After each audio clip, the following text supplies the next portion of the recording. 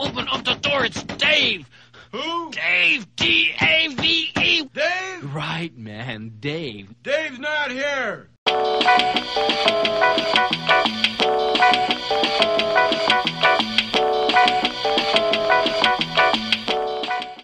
I woke up a couple of days ago, and it was relatively cold for Florida. Yeah, sorry, I didn't mean to be that guy. Yeah, cold is such a relative term when it comes to Florida because it tends to be a fairly moderate winter here. But it was cold enough that the Tesla reminded me that in cold weather, it needs to turn the fan on to heat the batteries, to actually keep the batteries warm. And even though it wasn't that cold, it was a reminder that the batteries always have to be at a certain temperature in order to function efficiently. I did notice that overnight, even though the weather wasn't that cold, the heater had come on, and the batteries were depleted a little bit more than they typically would be overnight. I left the car sitting in the driveway, and that temperature was enough to make the heaters come on, and it caused the battery to drain more than it typically would for that period of time. So I found that really interesting. Then the warning came on and reminded me that I need to make sure that I'm thinking about my battery because the battery condition is important and the heaters have to run. Now, I have noticed on the other side, when it's very warm here in Florida, and it does get very warm here during the summertime, I'll often hear the fans running on the car the same way to kind of keep the batteries cooler. And it's kind of an interesting thing that happens. And this is where the whole idea of preconditioning comes in, because what happens with the battery is the car's computer will regulate the temperature of the car to make sure that it's at the best point to accept a charge. Now, I have noticed in the past when I've driven and I didn't do preconditioning when I drove to a supercharger, the charging tended to be a little bit on the slow side. Now, typically the weather is very temperate here, so it's not so much of an issue, but I have noticed that it's been slow a couple of times when I've gone to supercharge without preconditioning. When I am driving and it preconditions the battery, it works really well and it's very efficient in terms of taking a charge. So in warm weather, that's always the case. Now in cold weather, I can't attest to what it does and how preconditioning works. But I did find this really interesting video where the guy went out in very cold temperature and actually took his car to a supercharger to see what would happen. And it turns out that if he had preconditioned it, it probably would have charged fairly quickly. But as you'll hear him talk about, the reality was that it didn't charge very quickly. It was using most of the energy it was receiving to turn the heaters on to warm the batteries. And that's a reminder that you should always be preconditioning your battery when you go for supercharging. If you use the functionality on the dashboard and it tells you where you should stop to charge, you'll have the most efficient charge you can get. And it will look for charging that's going to match up with what you're doing and your distance and so forth and try to give you the best available route. And you can do a little bit of route planning where you can plan for fewer stops or less charging time or however you want to do it to try to maximize your trip. It is kind of interesting the way Tesla works, that you actually spend the time to precondition the battery to make sure that it's at its optimal state to be able to charge efficiently. And I find that really, really intriguing. There was a lot of discussion over the course of the winter, the early part of the winter, where people were talking about their cars, and especially in cold weather, would a Tesla hold up? And that actually prompted me to start thinking about it a little bit in terms of the overall nature of the car and the way the batteries work and the heater works. And that's why this video was so interesting, because it actually encapsulated it. This guy did a great job, and I encourage you to go out and watch the entire video that he put together because it's really pretty well thought out. But I just found it interesting when I started to think about battery life, because I don't see extremely cold weather, so I don't know. But people talk about the battery health not being so good or the battery life not being so good. And in my own small experience, my battery degraded more with cold weather than it did with warm weather. But was it enough to make a difference?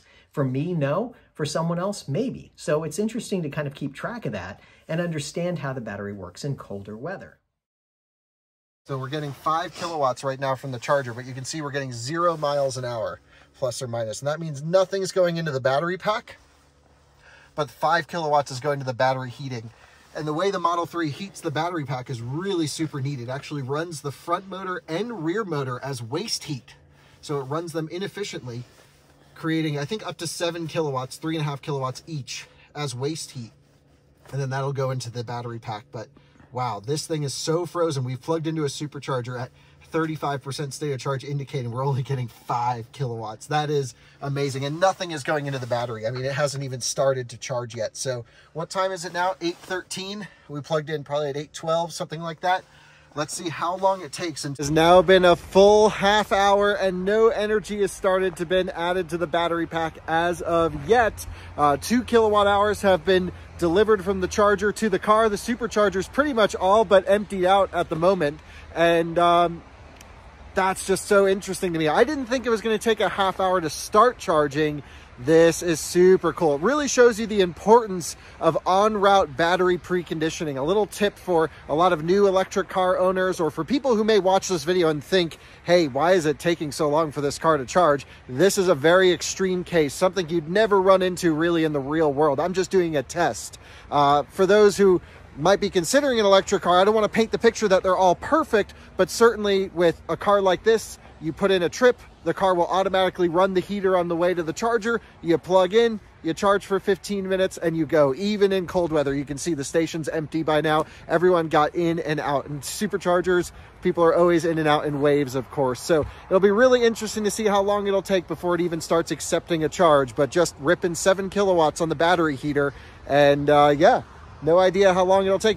Charge rate will increase once battery is warm. Next time, navigate to supercharger.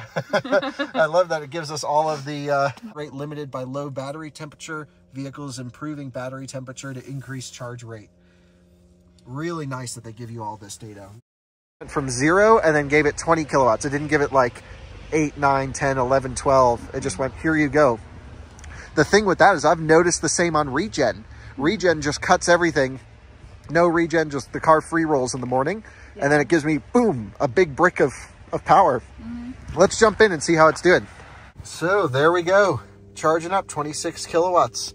And the battery still got the snowflake, interestingly. So it took about 4 kilowatt hours of waste heat to start this thing to get charging. Very, very cool. Again, it's only getting colder outside. It's about minus 16 degrees Fahrenheit, according to the watch on my wrist here. Just insanely cold. And very impressed with how quickly this thing can heat up the battery pack. There's one last note I wanted to make about this battery heating, which is you can only charge as fast as your coldest item, or your coldest part of your pack. There's the story. That's the story. And I just found it really interesting that when you think about the whole idea of supercharging and the whole idea of using your battery efficiently, that becomes really important to make sure that you've got your battery in a good state. Now, speaking of batteries, I did have one other comment I wanted to make, and this was about charging between 20 and 80% all the time. The science suggests that you should always keep your battery in that range. It's a lithium-ion battery, and it performs the best when you charge it between those ranges. Now, does it absolutely mean that you have to charge it between those ranges? No. Tesla recommends that you only charge your battery to 100% when you're taking a long trip. And that's typically what I do, and I'll do that once in a while anyway, just as a matter of course, to charge it to 100%. But most of the time, I'll just leave it at something like 80% and just charge it up to that because it's much more efficient and it takes shorter times to charge to get to that point if I'm not taking that trip. And then I'm maximizing the battery life. But as I've mentioned in the past, one of the things you'll learn when you're using your car a lot is that Tesla does a very good job of managing the battery themselves. They do all the work in the background on the computer to figure out how to best manage the battery. And my belief is, I can't prove this of course, that they turn on and off cells when they're trying to charge them up to make sure that you're getting the most efficient charge all the time. So it really kind of sort of doesn't matter if you charge it to 100% or not. It's really what works best for you as the driver of the car. What's the easiest method for you to keep the car charged and how should you plan it? That's really up to you to decide. The 20 to 80% rule is sort of there just to help maintain the battery health, but how long will the battery last? Well, so far we've seen cars that were built in the early 2010s in that area that were the original cars that were built, and so far the battery health has not really degraded that much. Sure, a few percentage from people who talk about it, but not significantly. And Tesla does some good jobs of actually having a few extra cells in there so that if one goes bad, they actually switch to the other one. So you're not quite at the number of cells they say, it's actually a few more. Again, as far as I understand it.